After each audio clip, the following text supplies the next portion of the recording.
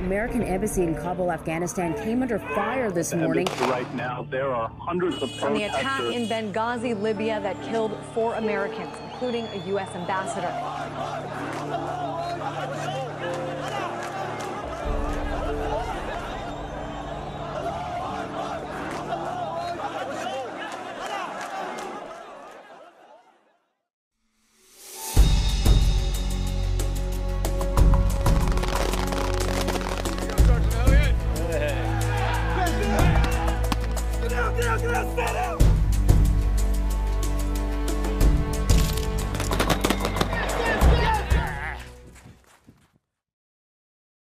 The detachment commanders and the watchstanders both report in. We have almost 2 simultaneous courses running at the same time. The detachment commanders are the staff NCOs that lead the detachments at these embassies, and the watchstanders are the ones, the sergeant and below, who perform the day-to-day operations at the embassies, such as standing post 1 and taking care of all the collateral duties that they're assigned at their embassies. 193. And it's been a week long of shooting the M9, the M870 shotgun, and the M4. These Marines need to know how to employ their weapons in any kind of dangerous situation. We do a great job here at MSG School, teaching the Marines how to train and use their weapons. My name is Sergeant Elliott, and I want to become a Marine security guard because I want to represent the Marine Corps worldwide. I want to take on responsibilities. This MSG program allows me to be a small unit leader. If they ever have someone inside the embassy that they need to subdue, search, control, they're going to have to handcuff that individual.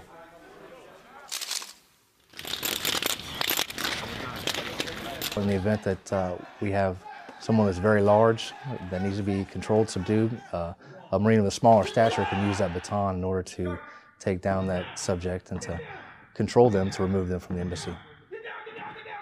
And that's one of the great things about here is the day's not the same every single day.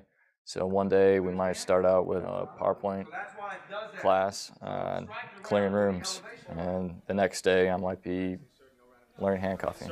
It's pretty nice to be, doing something different every single day. So what's going to happen right now? You're going to keep it. The infamous board week, the Marines have to come in and they have to stand before a board of 5 individuals that vote on whether they should stay or go. And a lot of that has to do with how their performance was at school, their background, their personal life. And then as the instructor advisor, through my observations as a detachment commander and the watchstanders, I also make a determination of what my recommendation is for them to go out to post or to not have to return to the fleet. That post 1. Stack, stack, stack. Response stations, we run Department of State tactics for our movement inside and outside of buildings.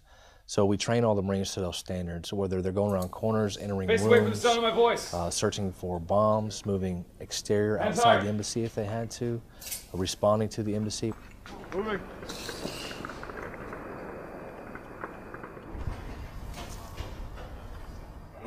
We have numerous stations set up to teach the Marines that, and they run through probably 40+ hours of response training.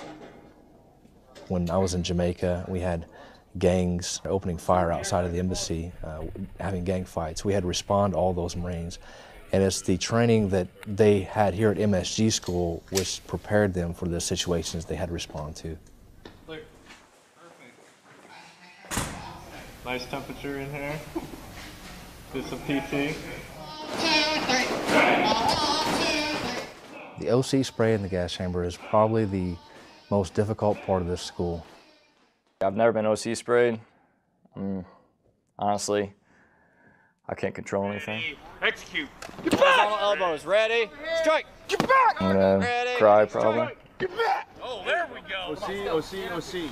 How many fingers hold up? 2. So when they get OC sprayed in the face, it's definitely an eye-opening experience, and they've never experienced that before, and they still have to execute all the techniques. They have to be able to hit, kick, punch, take down an opponent, use their baton, and they've never really had to do that before, so it's a new experience for them. So it tests their ability, and it's also a huge confidence builder. I think that's probably one of the worst things I've ever done in my life.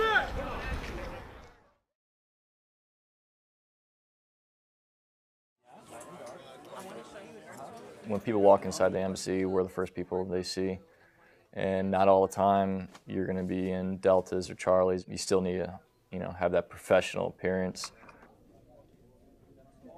They get suits, and then they will also have to purchase Department of State attire. They have to look very dignified, and so we want them to dress very professional, which would be a pair of Dockers with nice shoes and a polo.